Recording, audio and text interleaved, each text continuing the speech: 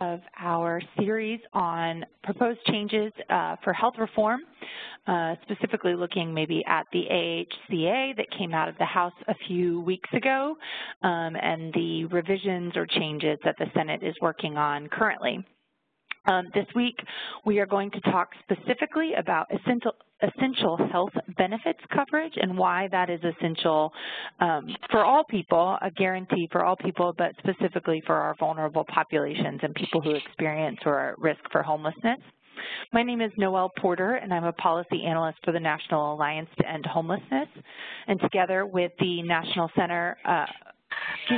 Council, Healthcare for the Homeless Council and the Community for Supportive Housing, Corporation for Supportive Housing, we are presenting this series to you about the importance of fighting for certain benefits and certain essential sort of coverage for people who experience homelessness. So let's go ahead and get started.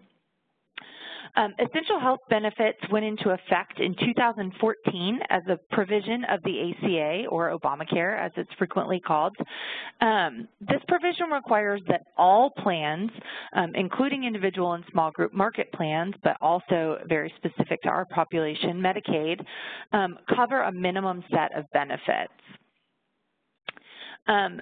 In developing the essential health benefits, the administration commissioned the Institute of Medicine to establish independent criteria for how these included benefits would be determined. And they wanted to cover sort of a certain scope with these benefits. So one, they must be affordable for consumers, for employers, and for taxpayers. Two, they must maximize the number of people with insurance coverage, and we saw huge increases in the rate and number of people who gained coverage under the ACA's implementation.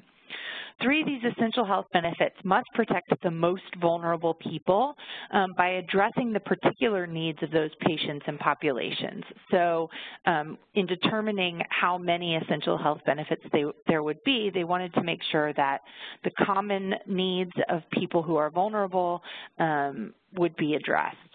Then they wanted to encourage better care practices by promoting the right care to the right patient in the right setting at the right time, and make sure that this improved the care that physicians and clinicians provided. We wanted to advance the stewardship of resources, and this is by focusing on high-value services and reducing the use of low-value services. So value is defined as the outcome, the health outcome, as relative to the cost. We also wanted to address the medical concerns of greatest importance to enrollees in EHB-related plans as identified through a public deliberative process. So they opened up this discussion to the greater public and asked people to say what it is that concerned them, what it is that they wanted their health coverage to provide for them. And then protect against the greatest financial risks due to catastrophic events or illnesses. So we know that one catastrophic event, one major life change, one major illness can be a key contributor to experiencing homelessness for some individuals or families. And the establishment of essential health benefits was in essence to prevent those kind of cataclysmic results. So there are 10 essential health benefits as defined by the IOM in 2014 and implemented into the Obamacare coverage. And also, just as a note, you should understand that within this provision, there's also a lot of detail about how to review these EHBs, how to review any new additional EHBs. So certainly these things could be flexible upon review. But those 10 essential health benefits listed here include ambulatory patient services, emergency services, hospitalization, maternity and newborn care, mental health and substance use disorder services, including behavioral health treatment, prescription drugs, rehabilitative and habilitative services and devices, laboratory services, preventive and wellness services and chronic disease, and pediatric services, including oral and vision care. So I think it's important as we enter this climate where we are talking about reform to our healthcare system to understand what the arguments are on both sides. In every one of the different sessions that we're providing in these 30 minutes on webinars, I think it's always important to understand who's arguing for what on each side.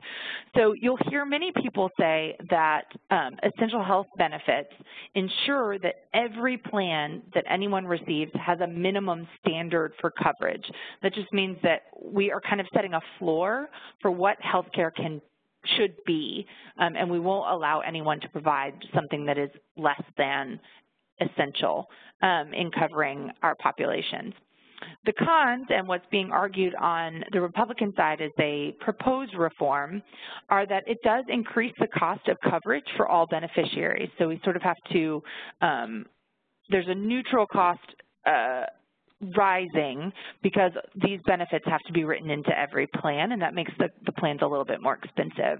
And then the other that you'll hear a lot about these days is that each of these benefits isn't relevant to all individuals. So the easiest example is, why do I have to pay for maternity benefits if I'm not a woman, or if I'm not a woman of age to have a baby?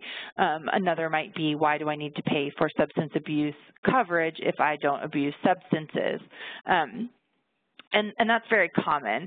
I included a posting that many of you may have seen that's gone viral, and I won't read it to you, but it's sort of the argument that a lot of the things that taxpayers pay into are for the common benefit, the common good, and then we need to understand that distributing that that payment structure helps us to have an improved society overall. And I think that we would say that that's very true of establishing essential health benefits across the spectrum of healthcare as well.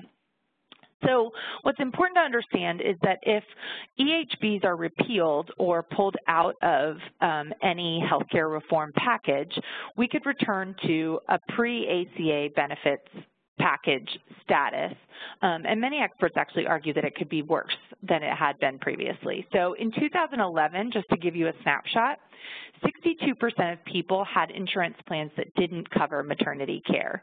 And within that stat, I would urge you to remember that up to 50% of pregnancies in the United States are covered by Medicaid. So we have to really understand that delivery and birth in this country is being paid for by well-subsidized or fully subsidized plans that are being held right now to this standard. 34% of insurance plans across the country didn't cover substance abuse treatment. And within that, we also probably need to understand that a lot of them might have a provision to cover substance use treatment, but it might not be sufficient in our understanding of what it means to cover substance use treatment. 18% of plans in the U.S. Before 2011 didn't cover any type of maternal health care. And 9% of these plans didn't cover prescription drugs, which we know is something that really drives up the cost of healthcare prescription access. So the effect of an EHB repeal would include people with pre-existing conditions not having the coverage that they need.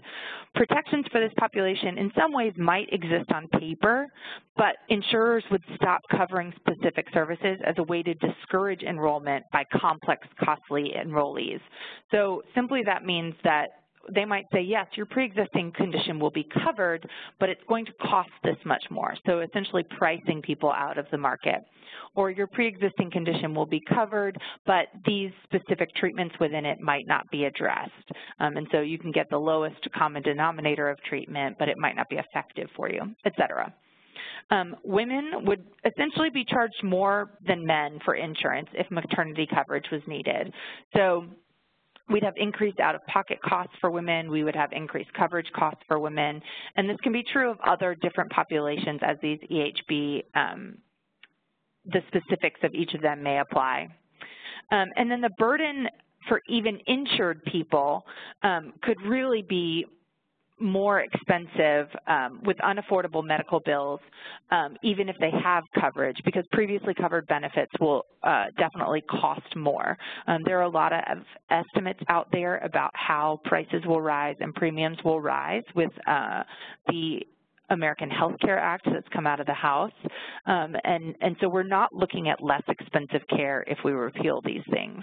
And insurers also, with this repeal, could effectively cap the amount that they'll pay for high-cost or long-term health needs, meaning that after a certain benefit threshold, they won't provide any more coverage, and people will be paying all out of pocket after that.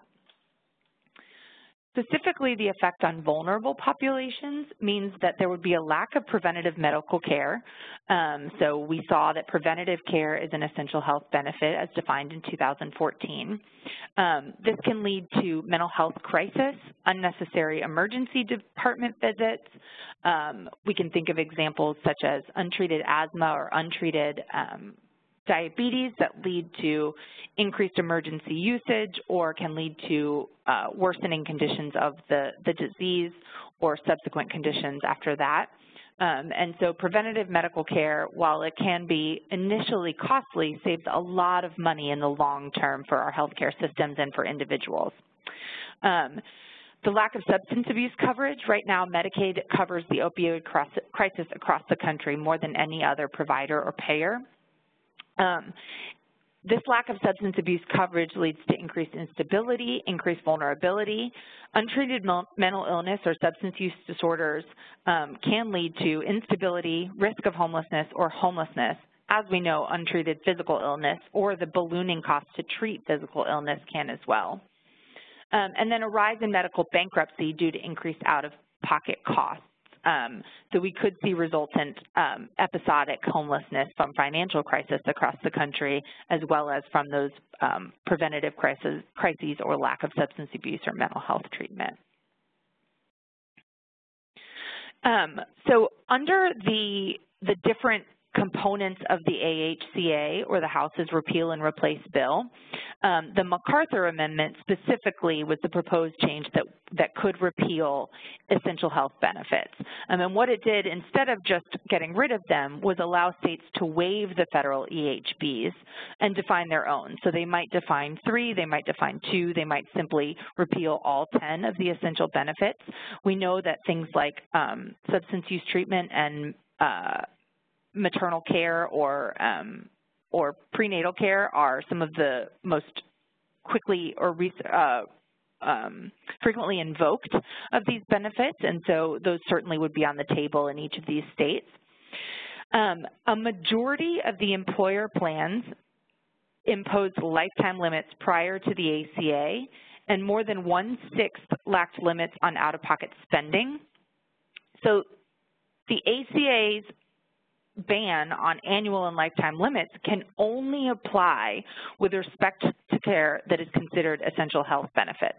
So if these benefits are repealed or in these states, we would now no longer have a ban on or a limit on lifetime spending. We would no longer have a maximum on out-of-pocket cost, and so we would see ballooning costs there. Similarly, the ACA currently only requires that plans cap enrollees' annual out-of-pocket spending on care that's considered essential health benefits. So the definition of this essential health benefits narrows, the scope of these requirements then narrows as well. So if nothing was considered an essential health benefit, then these requirements would be completely meaningless. This could also undermine the Affordable Care Act's ban on lifetime limits and for employer coverage. And that's really important to understand because I think people think, well, I'm covered by my employer, so I'm safe from some of these changes. And the AHCA, as proposed, currently allows these caps to be redefined in employer benefits as well. So sicker individuals might not be driven from the insurance market altogether with these changes, but they could be priced out, or they could be when insurers offer stingier coverage or coverage with low annual limits, and individuals might conclude that the coverage is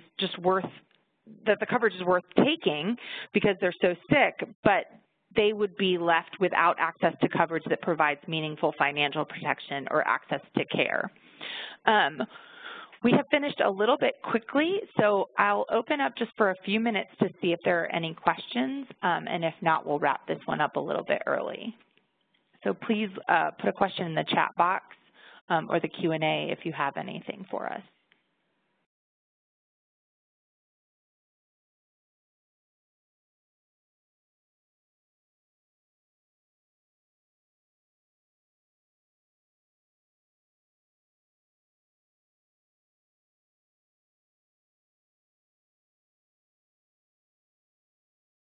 As we always say at the end of these webinars, if you have any questions that you'd like to ask offline, you can feel free to email me or Barbara or Marcella, who have provided their emails in the past. My email is nporter, P-O-R-T-E-R, at naeh.org. And also, I just saw a question that this was the fourth in a series, and where can we find the first two? I believe that all of our organizations have posted these recordings on our websites, so you can go to endhomelessness.org to find recordings of the first three sessions. Again, we thank you all so much for your time, and we hope that these are meaningful bites of information for you about the proposed changes so that you can be better advocates and better providers for your populations back home. Thank you so much.